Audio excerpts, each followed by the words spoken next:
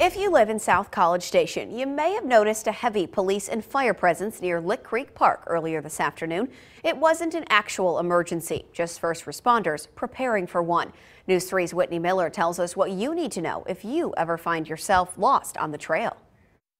I've never seen that many emergency vehicles in one place here. Victoria Bautista says she was startled Saturday when she brought her kids to Lick Creek Park for an afternoon picnic. But after finding out it was only training, Bautista says her fear turned to excitement. We're excited they're doing all the training and getting better at this. Getting better at finding those who wander off the trails and can't seem to find their way back. It's not uncommon for folks to get disoriented and turned around here.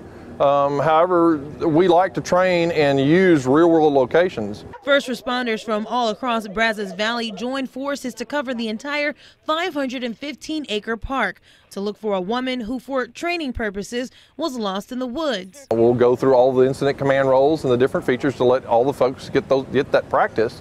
So in the real world, when we have an actual incident, all the players know each other and things are a lot more seamless. One of those players is Sonic, a golden retriever from the Search Dog Network who has a nose for tracking missing people. So he's non-discriminating, so he'll find any live person out there. This type of training is really essential.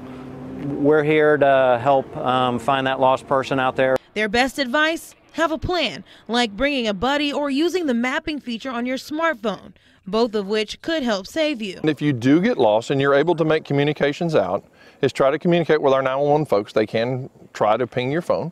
The other thing is that always bring water with you. So if something happens and you get stuck, you've got water to drink, and then stay put, don't move. In College Station, Whitney Miller, News 3. If you'd like to be part of the search and rescue group, you're more than welcome to join. You do not have to be a first responder to take part. The group meets once a month.